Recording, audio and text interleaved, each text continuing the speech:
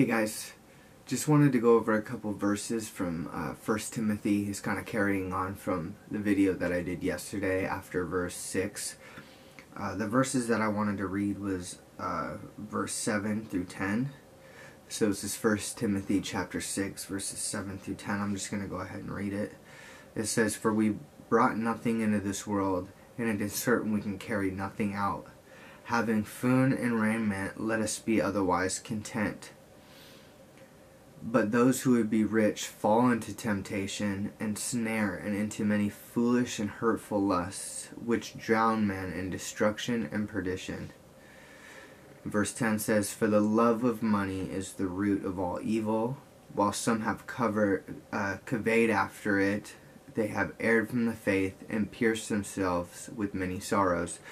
And it comes down to just, like idolization and where your treasure is, where what you're going to seek after. We come into the world alone and we leave alone, and that's what verse 7 is saying. We can't take anything into the world, or out of the world. We can't take anything out of the world when we leave, so why would we put all our time, investments into stuff here, this world? When we die, we can't take any of it with us. When we come into the world alone, if we put everything into the world and put stuff into materialistic items, when we die we lose everything. But if we come into the world and we get to know the one who created us, repent of our sins, call upon his name, build a relationship with him and get to know him, when we die we leave with everything. Verse 8 says they had food and raiment, so it's like food and shelter, and they were content, and really that's all we need. For the Lord Jesus provides. God knows what we need. He provides everything that we need, and as long as you're seeing here, they had food and they had shelter, and that's all they need. Because like the scripture right before it says, why put all this, your energy and time and money into things and materialistic items of this world? When you die, you can't take any of it with you. But as long as God's going to provide you for everything you need, and what you need is shelter and food, and he's going to take care of you.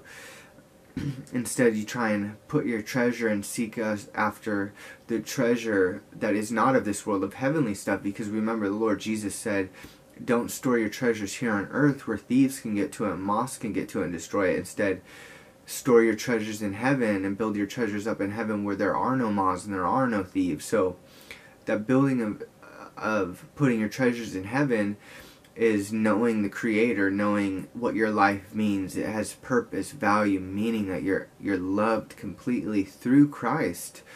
God so loved the world that he gave his Son for us so that we can now know him. If we just give in to him, repent of our sins, call upon his name, we now have eternal life. We have everything. That's the joy. That's the treasure of life. So when you die and you know God, you have everything. So verse 9 says, those who would be rich fall into temptation. So being the love of money is the root of all evil, and being rich causes a lot of temptation. You know the saying where a lot of money comes a lot of problems. I guess there's a song, I think, too, that Biggie Smalls did a song, more money, more problems. Well, it's absolutely true. The more money that comes, the more problems you seek. And the more temptation is, the more money that starts coming in, the more you start to like that, and you start falling in the lust and the things of this world, and you start to follow money instead of following the true God. And we know the saying, money changes people. I think we can all agree to that. Money surely does change people.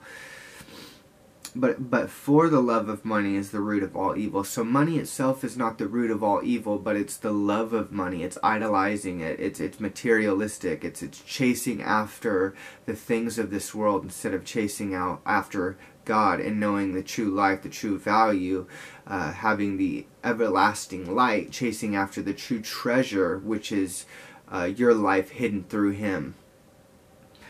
And it says, while some have conveyed after it, they have erred from the faith, pierced themselves with many sorrows. So you know that money doesn't bring happiness, it doesn't bring joy. If chasing the love of money is the root of all evil, you're bringing sorrow upon yourself, or you're choosing to chase after the materialistic items, the thing of this world, and you're making it an idol. And there's I'll find the exact scripture because I'm not going to take anything out of context. Yeah, Matthew 19:24 says, Jesus said, "Again I tell you, it is easier for a camel to go through the eye of a needle than for someone who is rich to enter the kingdom of God. And it's just because the rich, it's idolizing. You're stacking up money. You're focusing on things of this world and putting all your effort, your time into things of this world and into temptation instead of giving your money and really showing love to others. It's all because it's a love around. It's based around the love of money. Being a lot of people who are rich and sown to rich. You see a lot of people nowadays, there's a lot of famous people, celebrities, they're rich and they love it. They're sown into their own money. But when they die, they can't take any of it with you. And we can go on it all day. You can pick out any celebrity, 50 Cent, Cardi B, Nicki Minaj. They all said they had all the money in the world, everything, and they still feel miserable. It's because it doesn't satisfy the soul. It's the root of evil. They love money. They chase after it. So we need to be looking as that as an example.